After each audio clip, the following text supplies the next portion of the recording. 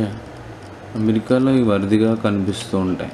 అవి ఏంటంటే non veg లేని రెస్టారెంట్లో గ్రీన్ కార్డు ఉండి తలపొగరు తక్కువ ఉన్నవాళ్ళు గ్రీన్ కార్డు కోసం కుక్కల్లా ఎదురు చూడకుండా ఇండియాకి వెళ్ళిపోయి అమ్మా నాన్నల దగ్గర ఉంటూ వాళ్ళని బాగా చూసుకోవాలనే ఆలోచనతో ఉండేవారు.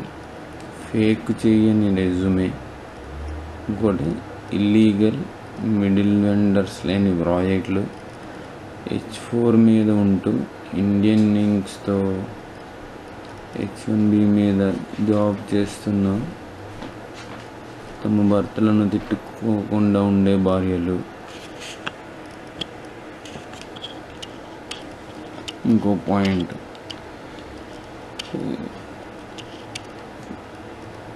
ఫేక్ చేయకుండా నిజాయితీగా H1B మీద జాబ్ చేస్తూ సంతోషంగా ఉండేవాళ్ళు. చివరగా అమెరికాలో H1B జీవితాల గురించి నిజాలు మాట్లాడుతూ నిజాయితీగా బ్రతికే మీలాంటి వారు చాలా అరుదుగా కనిపిస్తారు కుమార్ గారు అన్నారు. Thank you brother, hats off. Request you to kindly ignore your haters and continue to make truth videos. Yeah, my haters are some of them I love haters, but some of them are doing crime. I don't generally watch videos. Okay, ఈ విషయానికి వస్తే green card non veg లేని restaurant ఏంటి అసలు? Non veg తినే vegetarian card కనిపిస్తే ఎక్కువ మనకి. ఇంకోటి గ్రీన్ కార్డ్ అందరికీ తలపోగరు ఉంటుంది. ఒకటి బ్యాంక్ ఆఫ్ అమెరికాలో పనిచేస్తూ ల్యాప్టాప్ తీసుకుని వచ్చి ఎలా చేయాలని అడిగింది. సారీ, అప్పుడు మన మంచి ఫ్రెండ్ ఎడిసన్లో ఇప్పుడు మంచి కాదని ఎందుకంటే ఆయనకి గ్రీన్ కార్డ్ వచ్చి లేయర్ అయిపోయాడు. అందుకని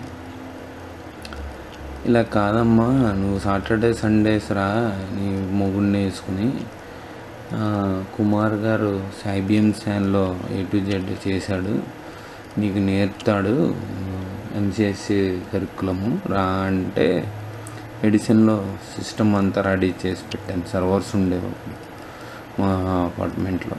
రాలే 1 వీక్ రాలే, 2 వీక్స్ రాలే. పొద్దున్న 7 రెడీ అయిపోమన్నాడు ఆయన, రాలే.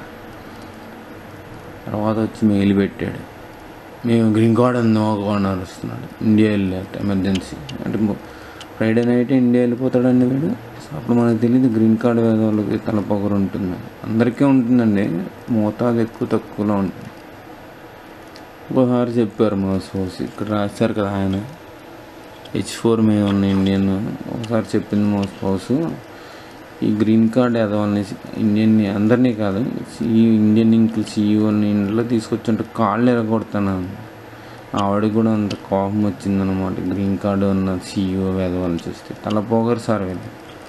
అందుకే అది బ్యాంక్ ఆఫ్ అమెరికా ఏం చేసింది, దానికి లన్ అంటే శాన్లో ఒక పార్ట్ ఉంటుందండి, అది యాడ్ చేయాలి సర్వర్కి. యాడ్ చేయడం తెలియదు.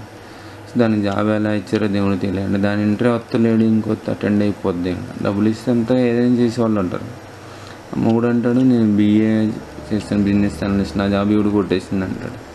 ఇద్దరికి బ్యాంక్ ఆఫ్ అమెరికాలో జాబ్లు ఎలా వచ్చే తెలియదు. ఇప్పుడు ఈమెయిల్లో గొడవ పెడుతున్నాడు ఎమర్జెన్సీ ఇది. నేను MCSC కరికులం ఎంక్వైరీ చేసుకో బ్రదరు, ఎడిసన్ వెళ్ళి ఫస్ట్ $2,000 అడుగుతారు, ఆ తర్వాత నాతో మాట్లాడుకోరా అదవా అన్నాడు. మా ఫ్రెండ్ అన్నాడు, తప్పులు అడగరు ఎందుకులే అన్నాడు. సో గ్రీన్ కార్డు అప్పుడు తెలియదు సార్, మనం చిన్నప్పటి నుంచి చివరి బెంచ్లో కూర్చుని అందరితో మంచిగానే ఉన్న ఎవరితో దెబ్బలాడలే.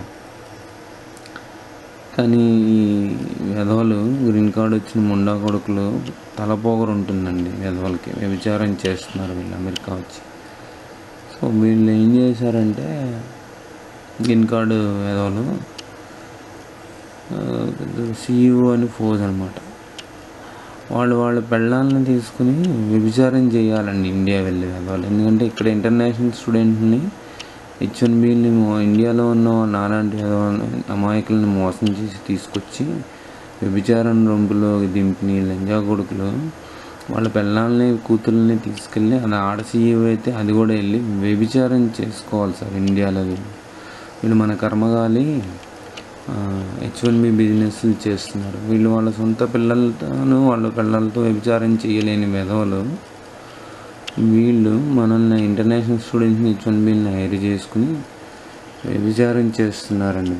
ఇండియన్ ఇంక్లూసివ్ అందరూ కాదండి, ఎప్పుడైతే జీతం ఇవ్వడో బెంచ్ మీద ఇండియన్ H1B అవర్స్ మెన్షన్ చేయడం, అవర్స్ వర్క్డ్ ఓటీ ఇవ్వడం, ఇండియా వెకేషన్కి డబ్బులు ఇవ్వడం, ఆ విధవల్ని తిడుతున్నాను. ధన్యవాదాలు మాస్టర్ ఈ వీడియో చూసినందుకు, ఈ వీడియో మెయిల్ పంపినందుకు. అమెరికాలో ఇవి చాలా అరుదుగా కనిపిస్తూ ఉంటాయి.